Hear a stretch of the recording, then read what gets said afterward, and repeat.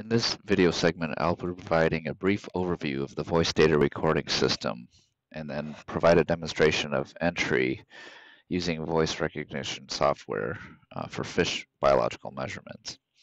So there's only 3 pieces of software we have on a laptop or a tablet that we use for the voice data recording system. We have a Microsoft Access entry form right here. And then we have Dragon Naturally Speaking. And then in this machine, we have a piece of software that comes with our label maker called Rhino Connect. That's a utility we use to print labels that integrates with the voice data recording system. So I'll provide a brief overview of our data entry form and Dragon Naturally Speaking. And we have an older version on this machine, 12, but it's very similar to the newer versions. And then I'll provide a demonstration, and then in subsequent videos we'll show you how to create a profile, create and import commands, and some other examples of how to fix errors and other tips. So let me first describe our data entry form. And I created this in Access based on the way we collect data. So we have different cards that we use, and we're going to focus on card 3, which is the biological measurements for individual fish. We do have a form that just does length frequencies where we specify the species and the mesh that the fish came from. We're using gill nets, and then we could just voice in a bunch of lengths, and this works really well to process large batches of fish where you only want lengths. In our biological measurements form here, we take a lot of measurements from fish. On the left side of the form on a record represents fields that we measure on basically all of our fish. Species, we record the mesh number, which is selected here. We sort our fish on board by mesh sizes, so each box of fish will be the same mesh, so we don't have to keep switching it in our form. We collect weight, length. This is our field for sex, and we use the terms boy and girl to specify male or female because it's contrasting, and there would be less mistakes saying those terms rather than saying male and female in the field.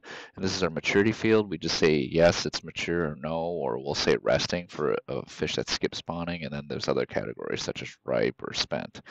This is visceral fat index, which goes from 0 to 4. And then this is our scale or fish ID number that we use in the field to sort out our fish samples. We have a notes field for any anomalies or any notations if we're collecting the fish for someone or things like that. And on the right side are less frequently measured fields that not every fish will have data for. We have check fields for stomach, head, or bags, or if we take a picture, we can voice a command to put a check field, so later on in the database we'll know that there's a sample or a picture associated with that fish. The A1 through B4 are sea lamprey wounding fields for the fishes that we deal with. They are parasitized by lampreys, and there's 2 types of wounds, A and B, and then each have 4 stages.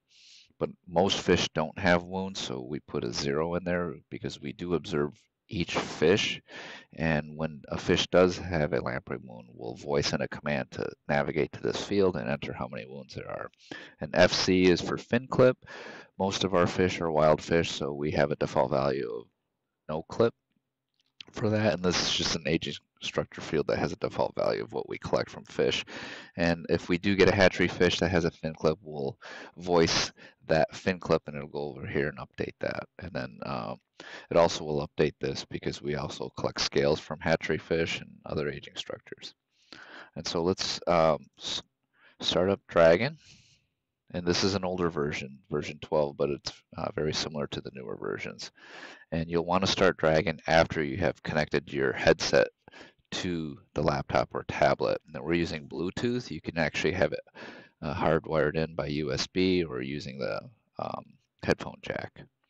So each person should have their own profile. There's 2 aspects to that. One is that the profile has their voice pattern that Dragon constantly adapts and learns based on the way they speak, and it'll have their command set. And we create profiles for each staff member and also the type of entry form, because the commands you program are based on the sequence that the form is set up. So different surveys may have different pieces of information collected, and it's just easier to create different forms than to have that one generalized form where you have to basically either tab through the fields or whatever, but you could have one generalized form. So I will select my profile for the lake trout survey.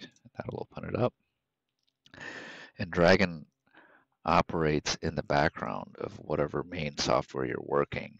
And it just provides a piece of software that translates what you're saying into characters.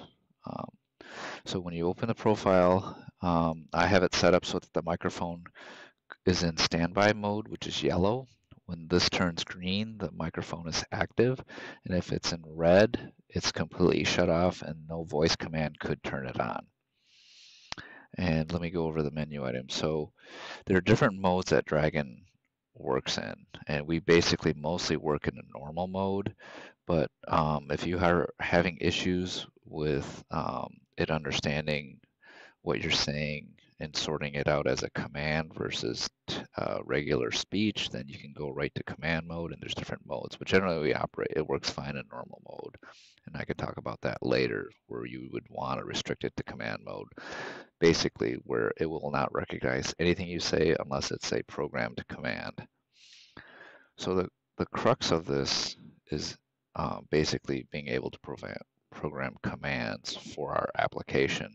This software is typically used in the medical field for dictation, so it's translating speech into text, but we're basically not using that component of it. We're basically having it translate anything that's said as a command, with the exception of numbers, which are measurements, because everything else you collect with fish are actually codes.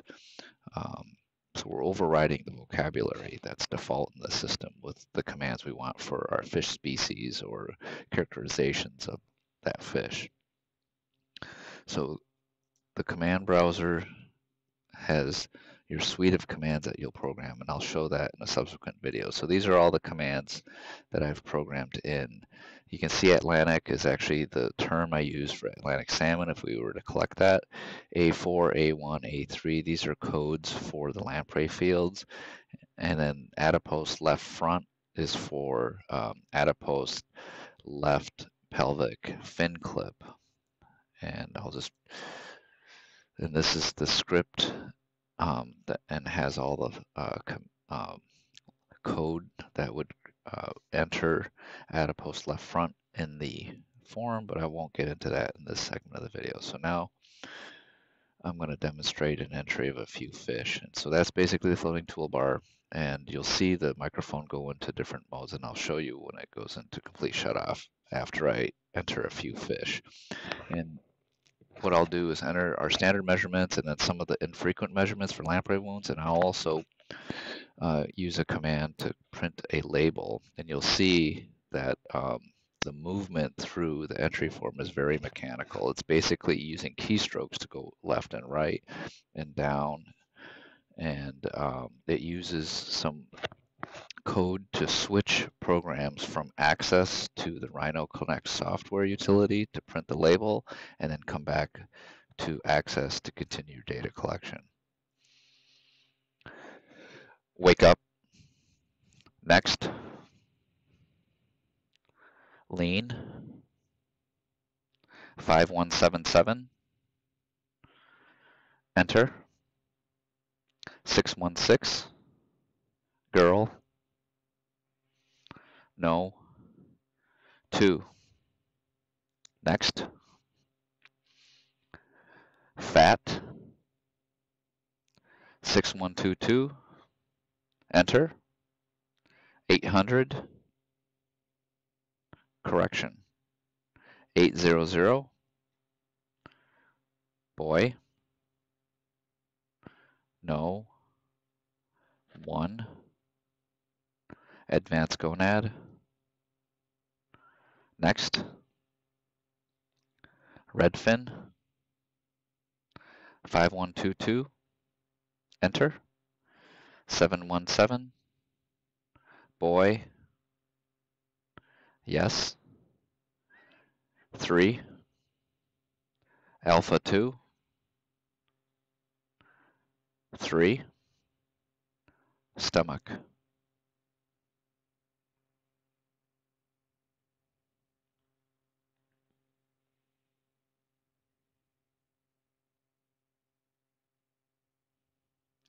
Stop. So you can see I entered data for a few fish, and then I entered some data for less frequently collected fields, and then I also printed a stomach label. You saw that I voiced in 800, which it didn't understand. It was converting it to text, so I created a command called correction, which basically highlights the field, deletes it, and then awaits your next command. So you can create a bunch of commands to do real-time corrections. There are some Windows level default commands that Dragon automatically recognizes that you don't have to program, such as up, down, left, right. Those are standard key functions that are programmed. So in subsequent videos, I will show you how to set up a profile and then create commands in a couple of ways, and also to import command sets